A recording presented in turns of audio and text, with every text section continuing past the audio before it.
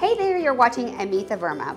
With July 4th right around the corner, I wanted to share some really beautiful and fun ways you can bring the festivities to your own home. I'm out here on my patio and I am going to be working with this really beautiful French antique bistro table that I found and making it more cozy and bringing that celebratory feeling into this space.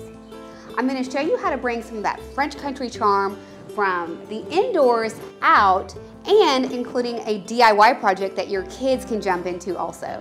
But first, let's head back inside so we can get the things we need to put out here. Come on in. So here you can see some of the fun and beautiful things I am going to take out to my table to create that July 4th festive feeling.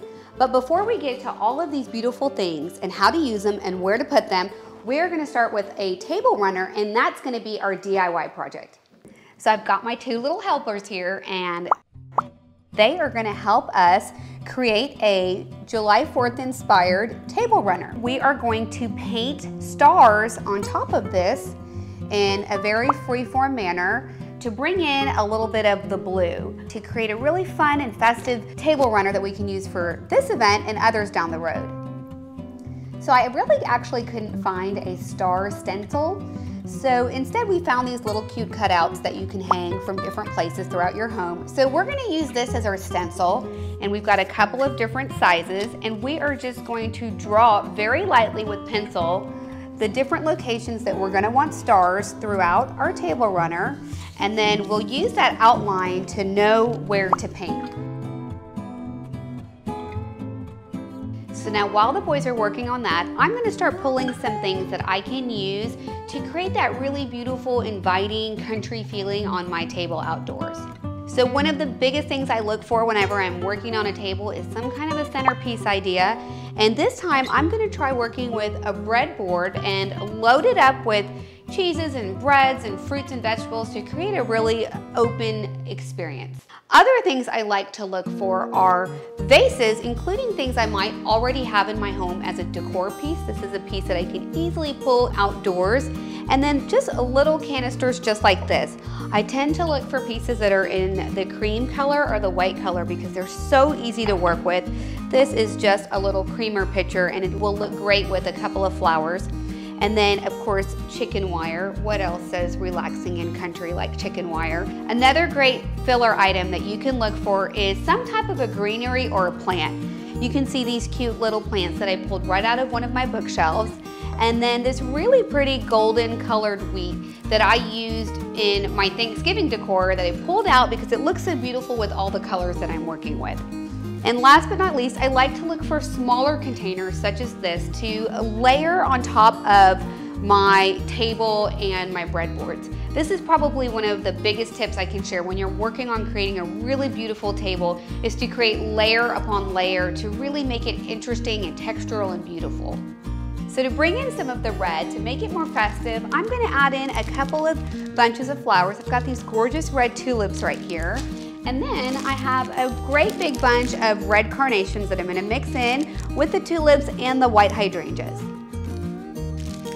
I used to really despise this flower because it reminded me of the times in, they called it junior high school back then, in middle school, when you would get them for your little crush. I think they were $1 a carnation, and you'd get them on Valentine's Day, and I never got a single one.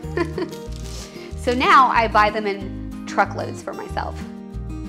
So the first thing we're going to do is just start trimming them down to fit into our container, and you can just cut them as tall as you want them. And for me, that's just a little bit of trial and error. As I figure it out, I'd like to remove some of the leaves from the bottom so it doesn't get too full in my container. Or you can just do 2 carnations if you like that and alternate the height a little bit.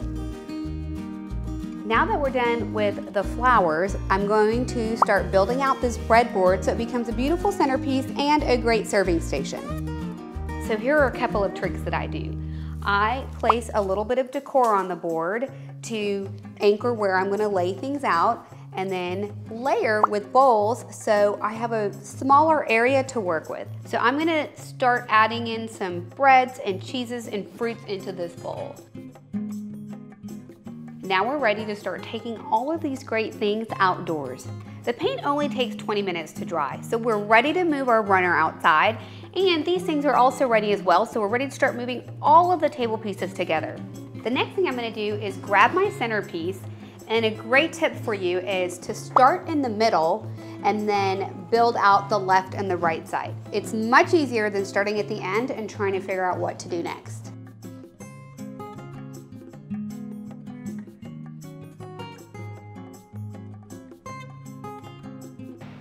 And there you have it. You can see how easily and quickly we were able to put this beautiful July 4th table together. Now, don't be overwhelmed. I think this table runner project took my boys about 10 to 15 minutes, and they're already on the hunt for their next thing to do. Now, my family and I are ready to celebrate July 4th and have lots of fun outdoors this year. I'd love to see if you try this project with your kids. If you do, be sure to leave us a comment and then send us pictures of your table. If you like this video, be sure to give it a thumbs up. And when you're done, hit the subscribe button so you can receive more great home design projects and tips. Then when you're done, head over to my blog where you'll find loads of great design ideas and projects that you can jump into. Till the next time we meet, keep making your home amazing with your design gifts.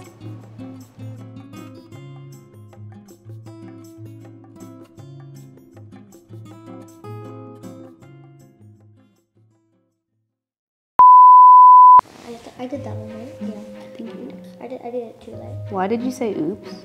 Did the wrong side. Oh my goodness. Rohan, leave it.